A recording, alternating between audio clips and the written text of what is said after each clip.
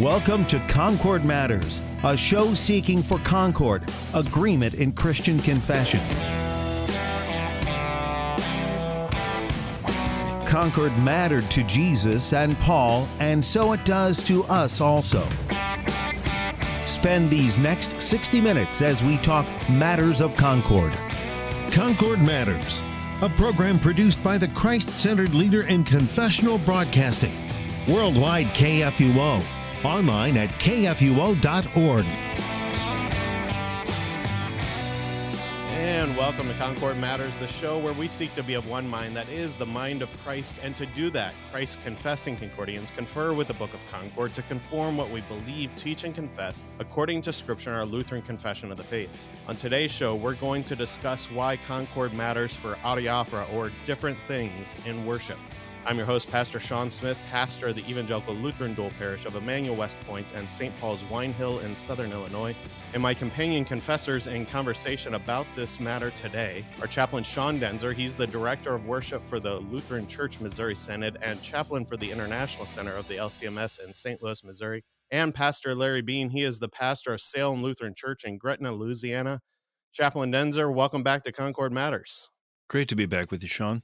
And Pastor Beane, we're honored to welcome you to Concord Matters today. Well, thank you so much. I'm honored to be here. Yes, definitely great to have both of you in for this conversation. Of course, the last couple weeks we've been going with Chaplain Daenzer through this kind of little series within a series, looking at the confessional principles that inform our worship life together as Lutheran Christians. And today we come to something that Chaplain Daenzer previewed just a little bit for us last week, and we wanted to bring Pastor Beane in for his thoughts and wealth of knowledge on this matter as well. And that's matters of Adiaphora. And last week we were talking about matters of reverence in worship. And we previewed there that there is a certain amount of Christian freedom when it comes to the matters and the things, if you will, of our Lutheran worship together. We can have a little bit of Christian liberty or Christian freedom, and we'll see some differences in those things. However, I think one of the things, and kind of setting this up, that a lot of times people just assume maybe or have as their thinking that because we as Lutherans uphold that there are matters of Adiaphora, which we'll talk about and define that terminology here as we get going in just a second. But as we affirm that, I think sometimes people just assume that, well, you're free to do whatever you want. And sometimes we'll even commonly hear, you do what's right for your context. And this matter for me really early on in my pastoral ministry became something really important to wrestle with, because I was doing college ministry and I remember talking to one of my college students who was actually frustrated because she grew up in the Lutheran Church Missouri Synod, and her home church had customs and practices and how they conducted their worship services that they said, quote unquote, fit their circumstances there. And then she went off to college, still within the Lutheran Church Missouri Synod, but wasn't seeing the same thing. She said, it's really confusing, and I don't know what to do with that I'm still within the Lutheran Church Missouri Synod, but things are so different. It feels like I'm in different church bodies almost.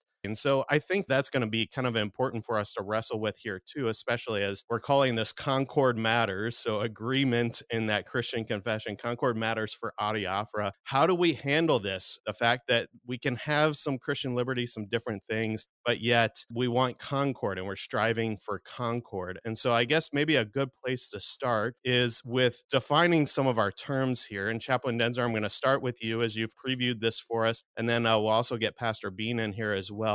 Go ahead and give us some definitions, maybe even just starting with the term Adiaphora. Sure. Even before that, I think there's another term that's a lot simpler, and it's where this question of Adiaphora comes in. And that's the confessor's definition of the church itself back in Augsburg Confession, Article 7. It says this: for the true unity of the church, it's enough to agree about the doctrine of the gospel and the administration of the sacraments. It's not necessary that human traditions, that is, rites or ceremonies instituted by men, should be the same everywhere. So it's setting up a distinction right away that the essence of the church is the preaching, the administration of the sacraments. It's not necessarily what you're looking at.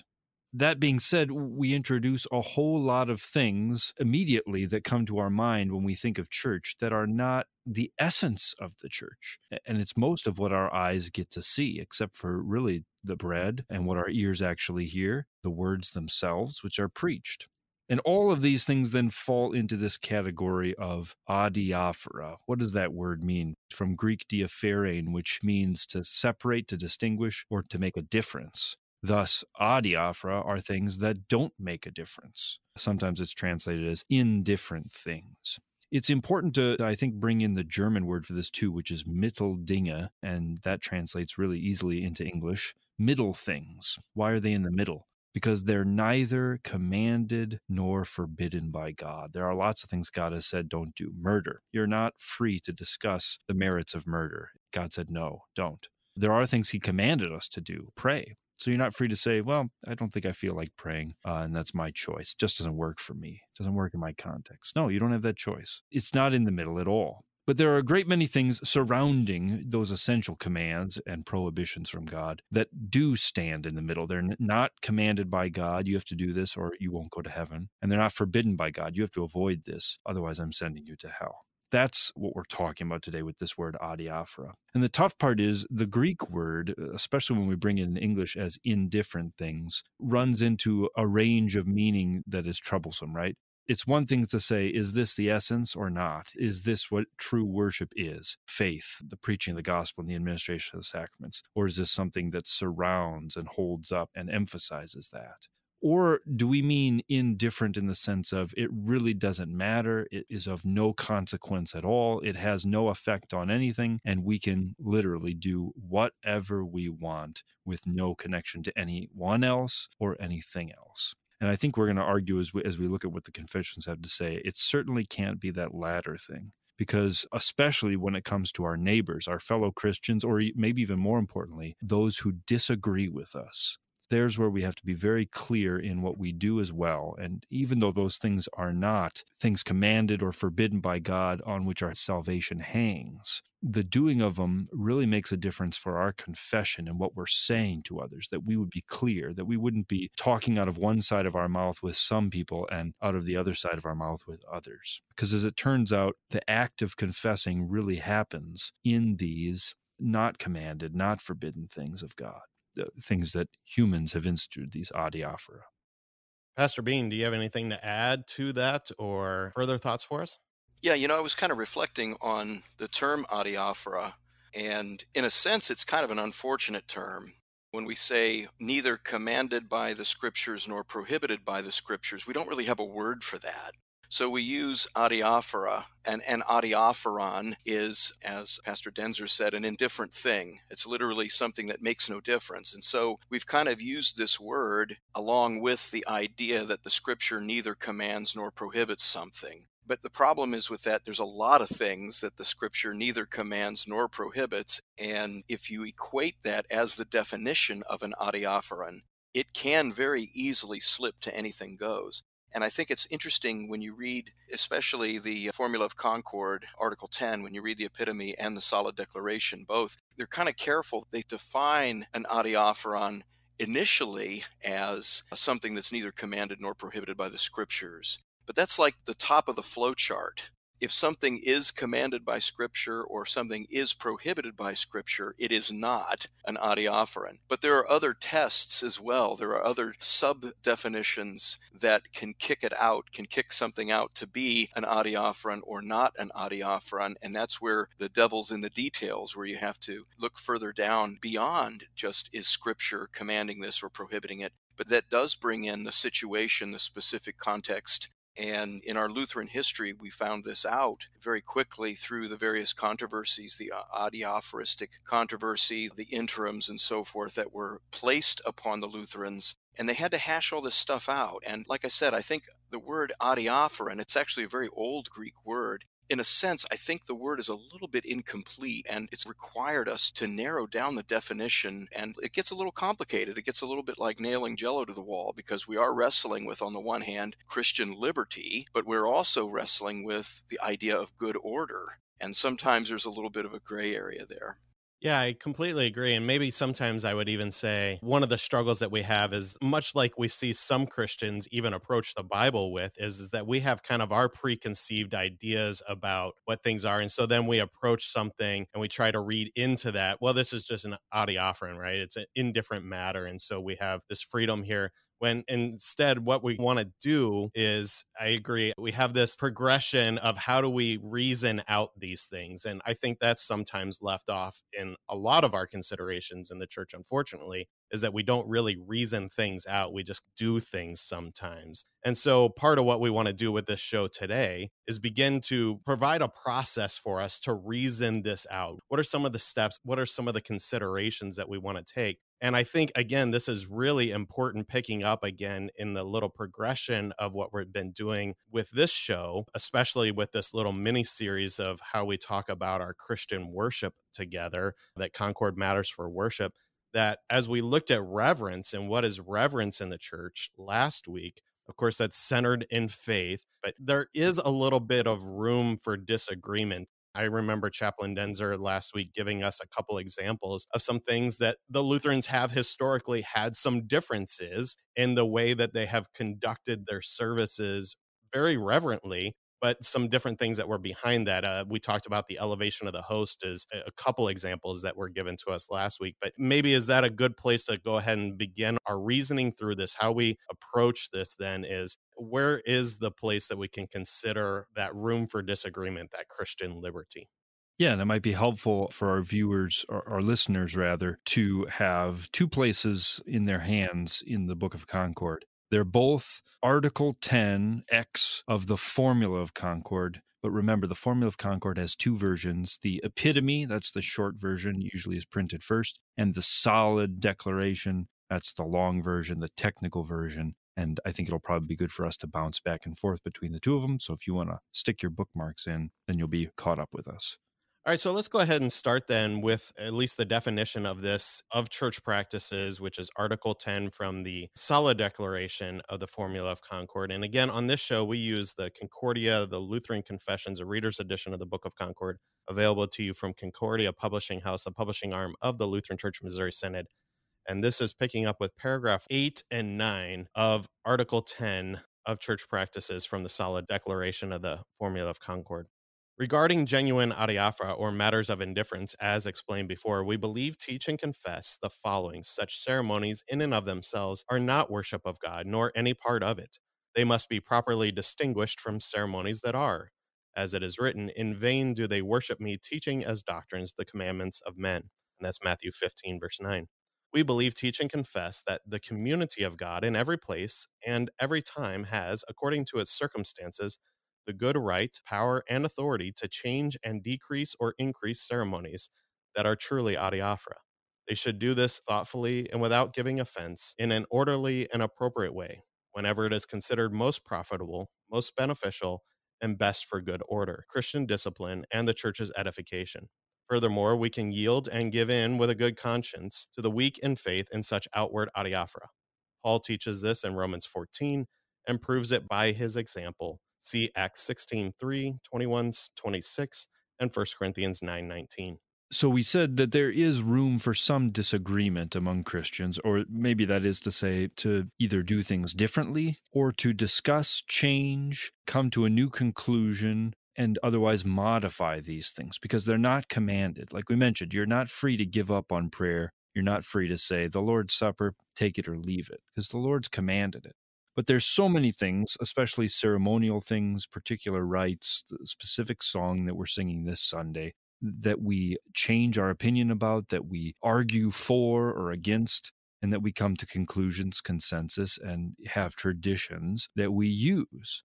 And these are allowed to be different. It's interesting. Some people are frustrated by the fact that pastors, that Christians in general, would ever argue about these adiaphora, these things that are not commanded or forbidden by God. You know, we should major in the majors and not major in the minors. Keep the main thing the main thing. That really is good advice. But it's a little different when the main things have been commanded by God or forbidden by God. And the rest of the things, which frankly occupies the most of our time and occupies the most of our wisdom, are these middle things, these adiaphora. It turns out these are the perfect things to argue about in a way. They're the only things we're allowed to argue about. There's no arguing about what is commanded by God. His word tells us, we obey it. You don't get to argue with God and say, I don't know, you might want to rethink that, Lord. Same thing with the things he's commanded. We say, amen. We're going to keep these. We're going to preach them. We're going to teach them to our children. No questions asked. All these other things is, in fact, the place where we have to use our reason, our arguments, our discussion, our consideration of other people, our love to even perhaps give them up or change something for the sake of a weaker brother. This is where arguments, discussions, and reason have to come in. That's why we have all these words like thoughtfully, appropriate, considered, what is profitable, what contributes to good order, what has concern for the weak in consciences, right? For those who are weak in faith. All of this outward stuff is precisely the place where we have to think about it. And there's where, as Pastor Beane said, indifferent, at least as that strikes our ears, is maybe not the best choice because it implies pointless, reasonless, meaningless. And there's a lot of meaning and thought behind what goes on here. And if it should have to change for our time, there's going to be even more thought. There is a lot of scandal. Of course, some people do try to argue with God's word. As you said, we really can't there. He's God. He gets to say. But there is, I think, a way in which in our Christian freedom we can argue, and argument can be done in Christian love and respect for one another. But these aren't unimportant things. These are matters that we can have some differences in. And so, Pastor Beane, I don't think I'm being unkind here towards you or anything, but anyone who follows you on social media and some of the things that you write and so forth knows that you definitely don't shy away from having arguments. Again, I think they're respectful and beneficial for the church myself. That's why I invite you on my show. But you certainly don't shy away from having those sorts of debates and discussions about these matters of how we conduct ourselves in worship. So I'm interested on your thoughts here in reflection of what Chaplain Daenzer just set up for us. Yeah, theology is, a lot of it is kind of debate driven. Scripture says iron sharpening iron. And of course, pastors are men, and men have a bit of a competitive streak, and we argue. And, even as boys on the playground, as we all know, we would get into scrapes and maybe have a little bit of a fisticuffs, and then afterwards we shake hands and walk away as friends. But again, the point is to try to get to the best answer. And the matters that are Adiaphora, those are the things that we can debate about. We certainly can't debate about something that is a settled matter in Scripture. And there's a lot of judgment calls, a lot of discernment that's called for by pastors, by congregations, and in various situations that we find ourselves. Again, in paragraph 9, we say, yes, we can change our ceremonies, but look at how many restrictions there are that we say. We have to be careful not to give offense. We don't want thoughtlessness. We want it to be in an orderly, becoming way, the most profitable, beneficial, and best for preserving good order. That's a lot of kind of conditions for something that we almost tend to treat as anything goes. It's not anything goes. It's that there are plenty of things that the Lord leaves to our discretion as pastors, as congregations, as church bodies. We can make judgment calls on things, but never at the expense of order, never at the expense of reverence, never at the expense of what is beneficial to the saints. And those are things that we can debate about. Those are things that we can have differences of opinion about. And it may well be that in one congregation, one decision gets made, in another congregation, another decision gets made. And if it's truly an adiaphoron, then that's fine. And that shouldn't be something that divides us in terms of fellowship. But there are situations, I don't know if now's a good time to introduce it, but if we pop up to paragraph 7, if you're dealing with something that's useless, a foolish display, something that's not profitable for good order or Christian discipline or evangelical propriety, then the adiaphora card is off the table. You don't get to say, well, this is an adiaphoron. So this does leave room for discernment when we determine, okay, if we're going to introduce a ceremony or we're going to remove a ceremony or we're going to alter something in our worship, there may be a very good reason for doing it, but there may not be. The reason may be because our culture is very entertainment driven and we want people to laugh and have fun while they're in church. That's not a very good reason for playing the adiaphora card. And in fact, what paragraph 7 says, that is not an adiaphora when it involves frivolity or something of that nature. So to reiterate what Pastor Daenzer was saying, these are the kinds of things that we theologians need to butt heads about, and we need to not be shy about it. And hopefully at the end of the day, we come to a happy consensus, and the things that are truly adiaphora we live with. But things that are not, we shouldn't allow to just slip down that slippery slope and call it an adiaphora when it isn't beneficial to the church. Well said. And just so nobody's confused, because we've used the word argument, which in our day tends to sound like we're fighting or having we're going to punch each other.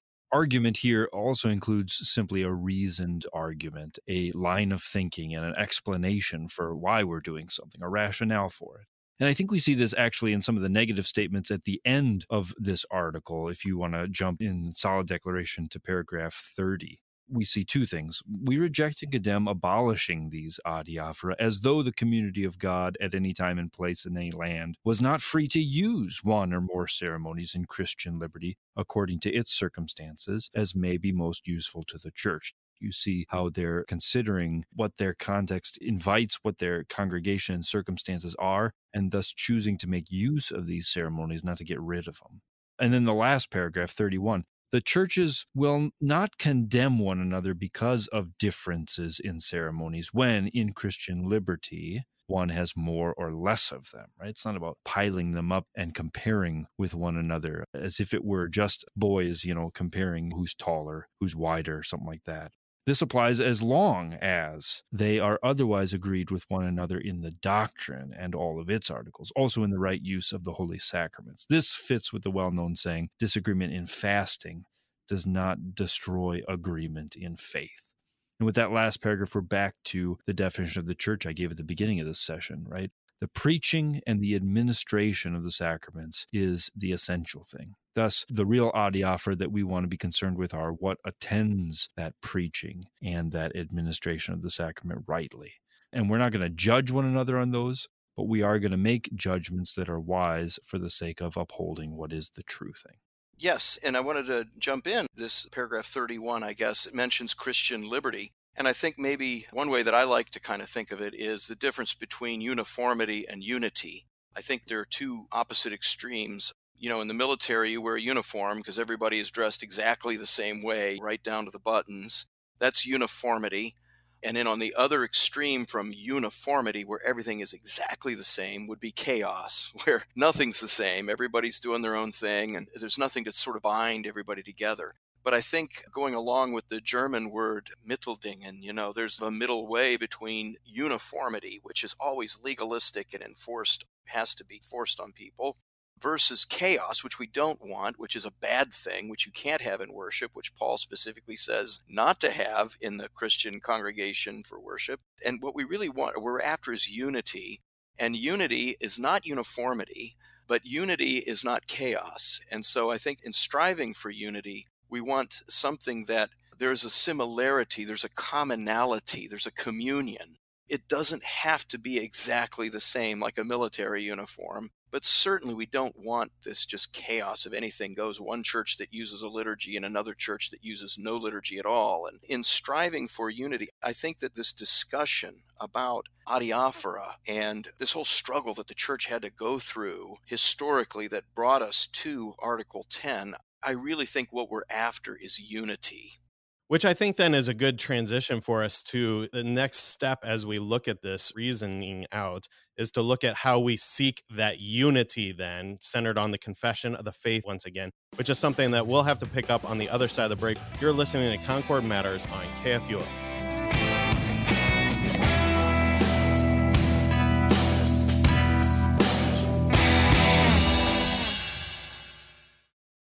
Cross Defense is the show where we talk about curious topics to excite the imagination, equip the mind, and comfort the soul with God's Word. Join me, Pastor Tyrell Bramwell, every Monday at 2 p.m. Central on KFUO Radio, or anytime on KFUO.org, or even your favorite podcast app. My friends, our foe is a fierce enemy. Our only defense is Christ on the cross.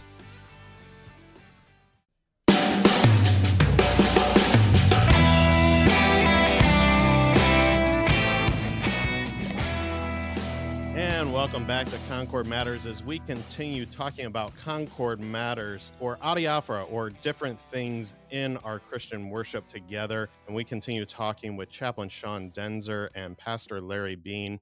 And in the first half of the show, we were setting up that it's okay to have arguments about these things. As a matter of fact, I almost want to say that when we use our reason, which is a first article gift, it's actually a God-pleasing thing, right?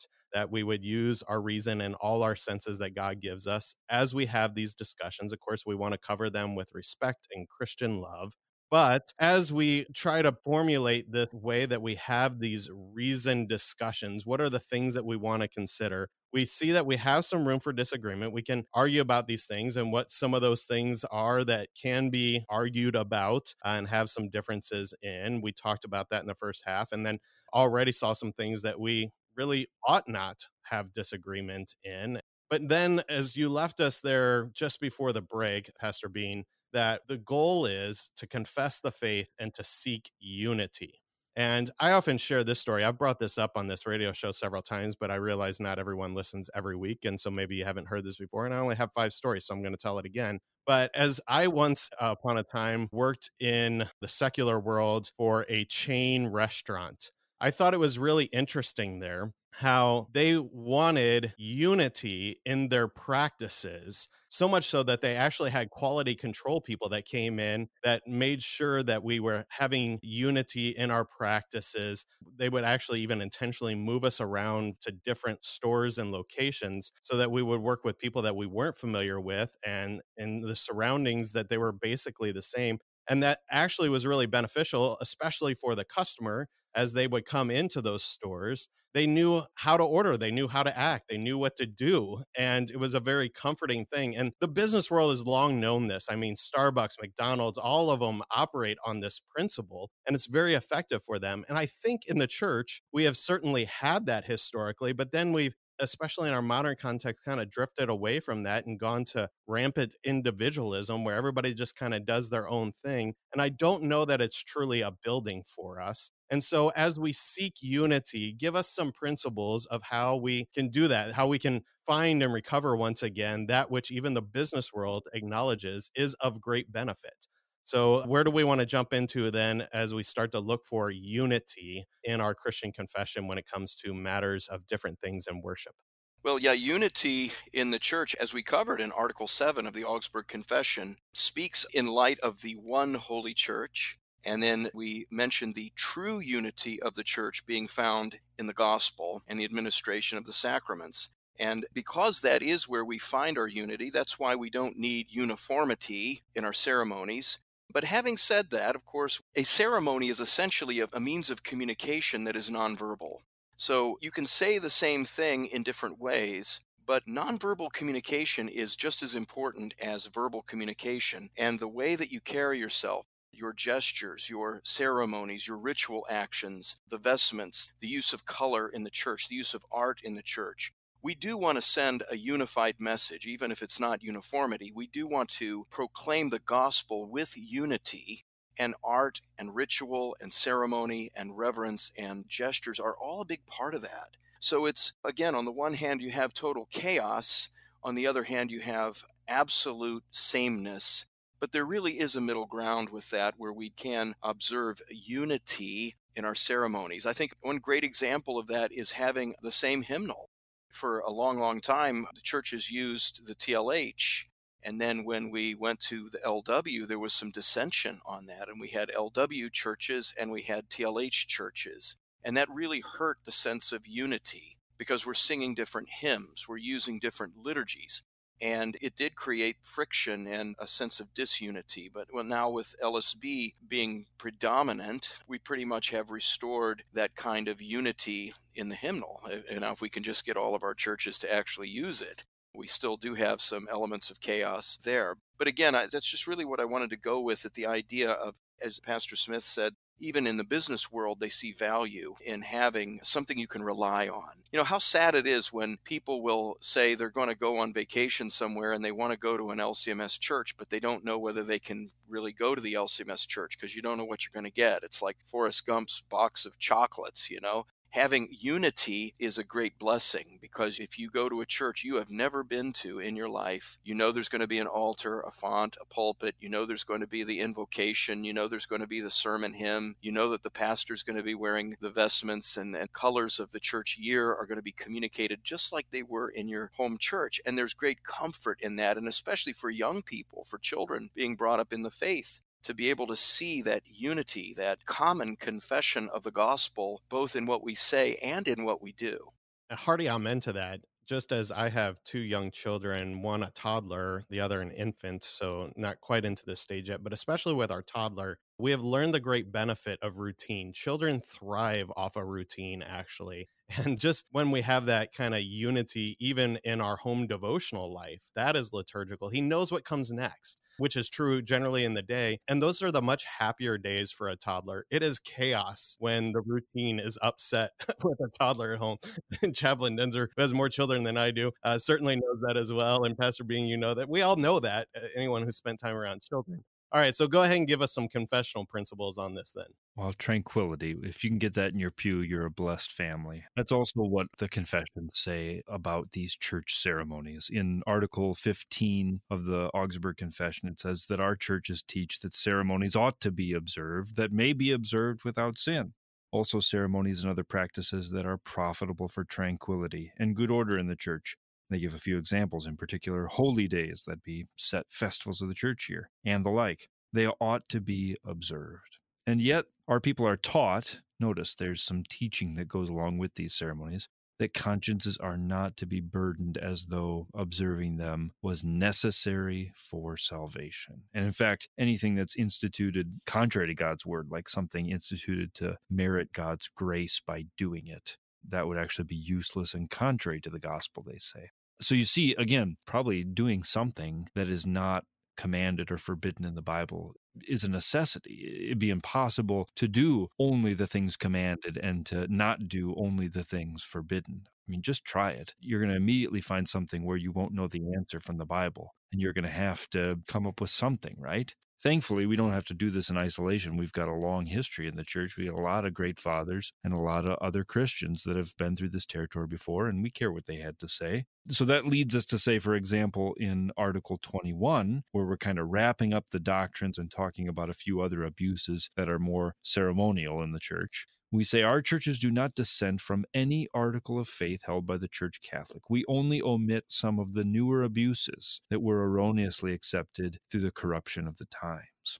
And at the end of it, they said something that we talked about last week. It can easily be judged that if the churches observe ceremonies correctly, think about everything we talked about in the previous weeks, where faith in Christ is being proclaimed through them. We're pointing to the Word of God, where we're administering His sacraments according to His institution in a right way. If we were to do all those things, all of the dignity of those ceremonies would be maintained, the reverence and the piety of church, it would increase among the people. This would be a real success. And that's the kind of unity in uniformity that we're after. This is something that's right in the Missouri Synod Constitution, in fact, that we strive for some uniformity. And I believe that's the word that's used actually in our worship ceremonies. I was there from the very beginning of the Missouri Synod. It's still in our Constitution today. Not demanding this as something that is a penalty that affects your salvation.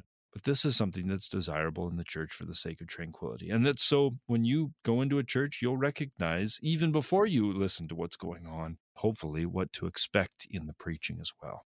Which I think is a great transition, by the way, into the topic we've been hinting at and really need to cover in depth, which is this adiaphoristic controversy, which really does the pushback that Pastor Beane has been doing on all of this. These matters are indifferent, right? They don't make a difference. Well, sometimes they do. Yeah, and especially I think connecting in with what you said, it's in our LCMS Constitution, right, is that we do strive for this uniformity. And a lot of these confessions have come out of controversies, and there certainly was controversy in the early church. We see this with the American Lutheran Church, especially the groups settled in the Northeast and so forth, that they were trying to look very American. And so we're drifting away from especially the Augsburg Confession and kind of having a loose association with that. And for Walther and the ones who settled in Missouri, they were centered on confessing the faith from connection with the Lutheran confessions. Yes. In fact, that's part of our Missouri Synod Constitution that has fallen out. And I think I know why, because it uses kind of a technical term that isn't something we use every day. But it used to say that churches are not supposed to be using the new measures. What are new measures? It was a technical term back then for what Charles Finney and the revivalists were doing. They had said things so bold as baptism was Jesus' way of doing things, but that's kind of a passé, antiquated practice. Baptism just doesn't win souls anymore. Now we need tent revivals. That's the way God's working today. An astounding thing to say that God's own institution has passed its prime or something.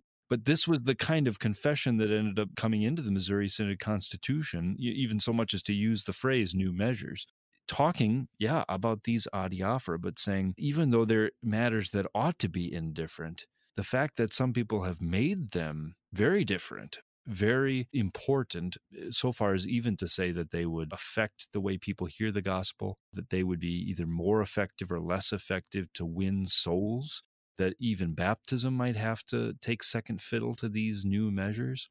That's how suddenly these, in and of themselves, adiaphora become not adiaphora, but something that we actually have to take a little bit of a stand on and insist on something. So I think if our listeners want to go to Formula of Concord, let's look at the Solid Declaration, and we'll jump back a little bit, and then we'll go forward. So first look at paragraph 5 of Solid Declaration, Article 10. All right, so let's go ahead and take paragraph 5 then of Article 10, which again is of church practices, which we read from earlier. And it says, under the title and excuse of outward adiaphora, things are proposed that are in principle contrary to God's word, although painted another color. These ceremonies are not to be regarded as adiaphora, in which one is free to do as he wants. They must be avoided as things prohibited by God. In a similar way, in such a situation, ceremonies should not be regarded as genuine free adiaphora or matters of indifference. This is because they make a show or pretend that our religion and that of the papists are not far apart in order to avoid persecution, or they pretend that the papist ceremonies are not at least highly offensive to us. When ceremonies are intended for this purpose and are required and received as through them contrary religions are reconciled and became one body, we cannot regard them as adiaphora. When returning to the papacy and departing from the gospel's pure doctrine and true religion should happen or gradually follow from such ceremonies, we cannot regard them as adiaphora. Yeah, this is very interesting because, oftentimes people will say what's really important about the Book of Concord is the doctrine. And as long as we all have the same doctrine, the ceremonies, the practices, the ritual, the liturgy, none of that really matters. You can do whatever you want to do. But this part of our confession makes it very clear that our ceremonies do matter. So in that sense, these are not indifferent things, especially under the circumstances where you are being persecuted or where you are being asked to say that your faith is no different than this other faith. In other words, when the doctrine is being questioned, it's at those particular times when the ceremonies cease being indifferent things and the ceremonies become an actual confession of faith. I had a pastor a long time ago argue that Article 24 of the Augsburg Confession and the Apology were no longer binding upon us. And I was thinking to myself, my goodness, Melanchthon and the early confessors wrote an entire article on the Mass, on worship, and it was filled with not just the theology of worship, but the doctrinal practice of how we conduct worship. And the doctrine and the practice go hand in hand. And just like we were reflecting on, the review of the abuses actually says in doctrine and ceremonies, the two words are linked closely together. And along these lines, sometimes people will argue that, well, the doctrine is what's important. The practice really doesn't matter because the doctrine is prescriptive and the practice is simply descriptive.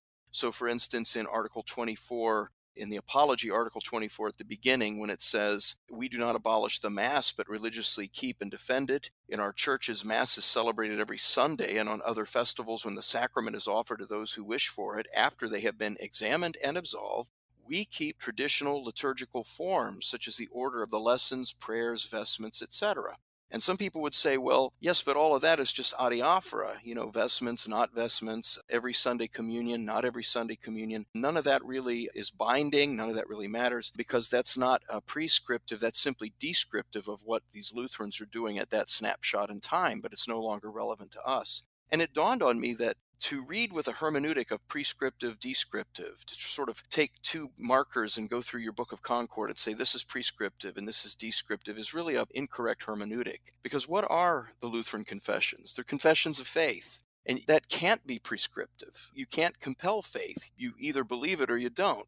So even the Nicene Creed is not prescriptive. It's simply a description of the faith of those who hold the Nicene Creed. If you don't believe the Nicene Creed, you're not a Christian. You might be an Arian, you might be a member of another heretical group. But if you believe what we believe, then you are one of us. And it creates sort of a boundary around what the church is. And our Lutheran confessions serve the same purpose. If you believe what we believe, then this describes your doctrine and this describes your practice, because the practice and the doctrine and ceremonies go hand in hand together.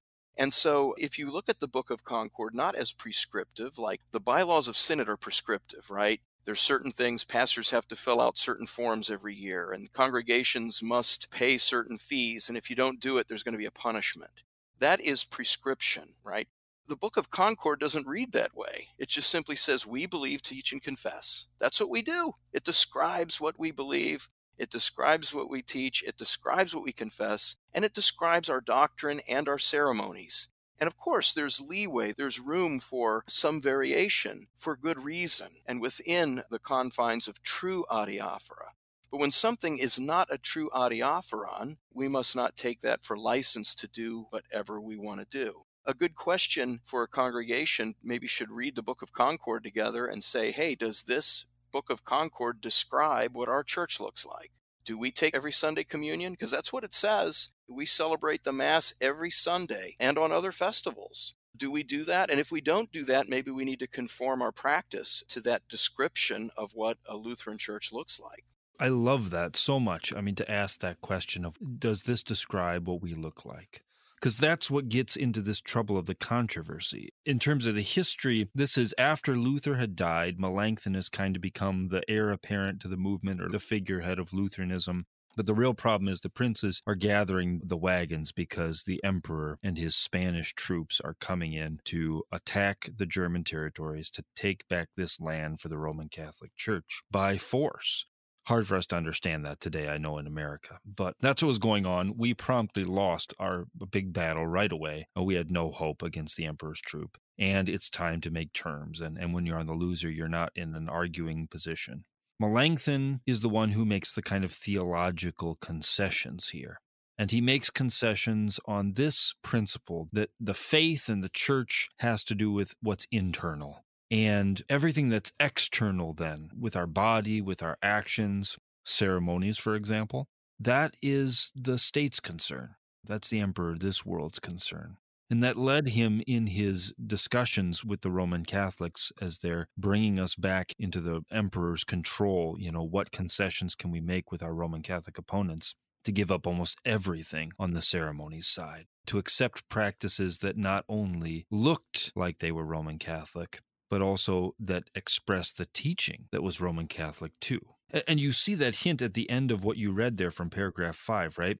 When returning to the papacy and departing from the gospel's pure doctrine and true religion should happen or gradually follow from such ceremonies, we cannot regard them as adiaphora.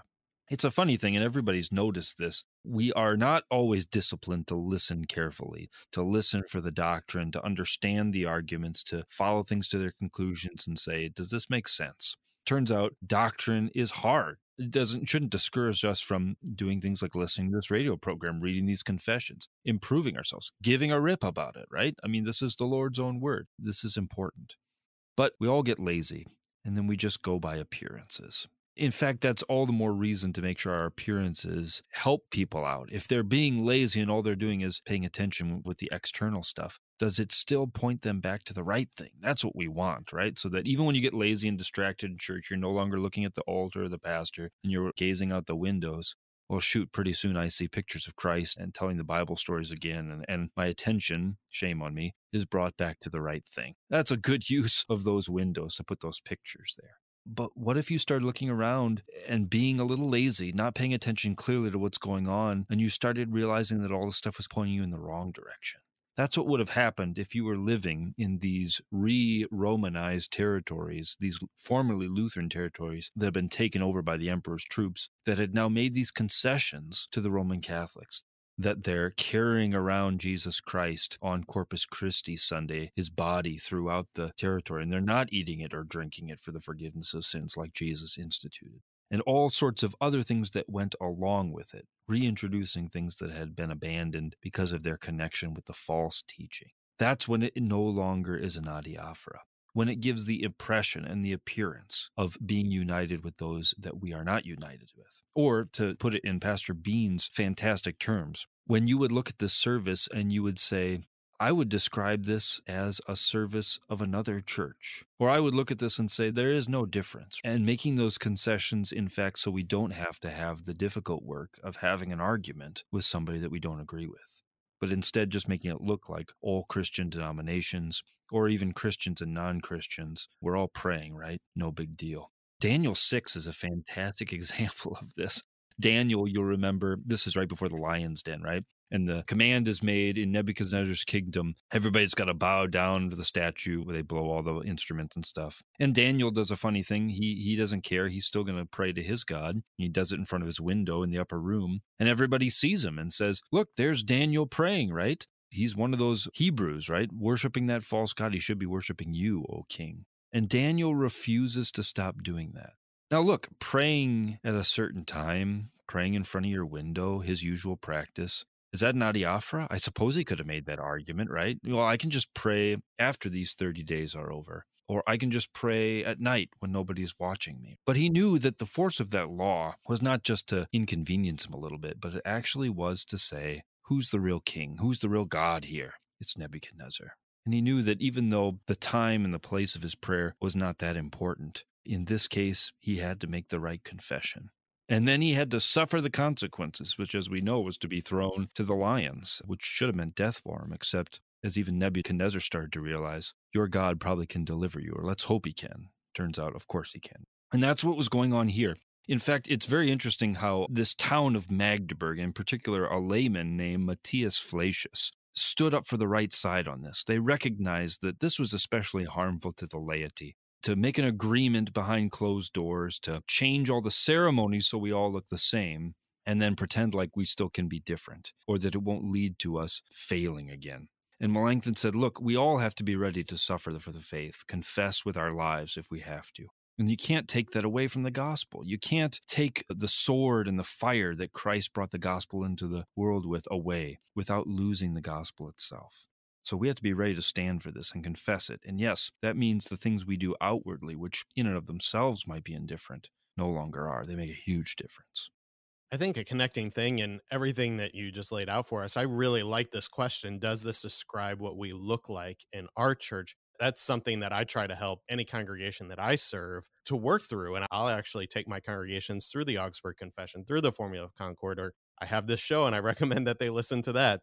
But behind all of that then is, does this describe what we confess in our church?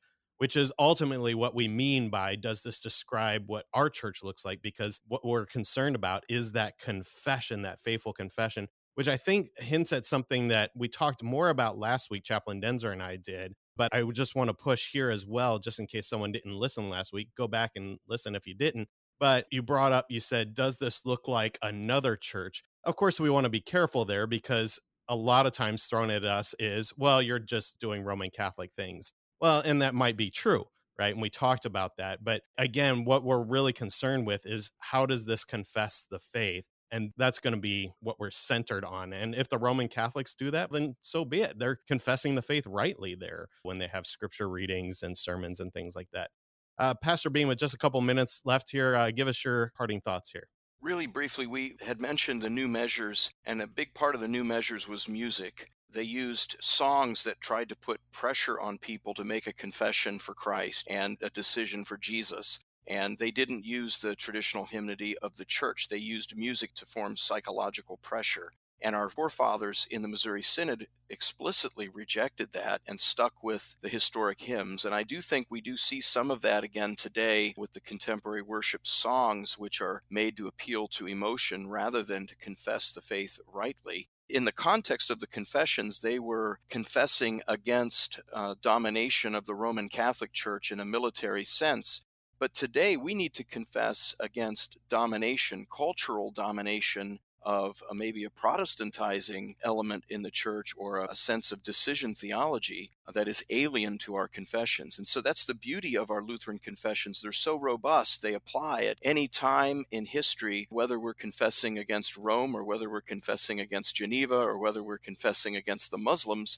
The point is that we are confessing in what we say and in what we do. And that's always an important thing to remember. Why are we doing what we're doing? Is this truly an adiaphoron, or is this something I need to put my foot down as a matter of confession? And we need to keep that in mind when we consider matters of adiaphora. Absolutely. Well said. You brought in one example, but there's so many other examples that we could certainly talk about here, and maybe we'll leave that for the next show. So actually, Chaplain Daenzer, as we depart here, go ahead and give us a preview of what we're going to look at next week.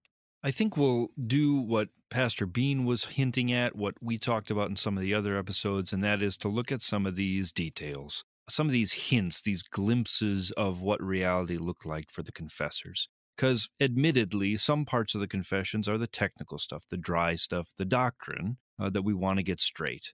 But like we said, we'll all get a little lazy. We wonder what it really looked like. So I think we'll look at some of the hints in the confessions, but we'll use that as the stepping off point to look at some sources outside the confessions that describe what worship on a Sunday actually looked like among the reforming Lutherans, to see what this looks like in practice, how the doctrine appears to the average person in the pew, or no pew at those times, in fact. And I think that'll help give us the full picture. Absolutely. I think it'll be great to draw everything together. But thank you, Chaplain Sean Daenzer and Pastor Larry Beane, for joining us for Concord Matters today and discussing with us why Concord matters for Adiaphora or different things in our worship in the Christian church. And thank you also, dear listener, for stopping by today. And until next time, keep confessing, church.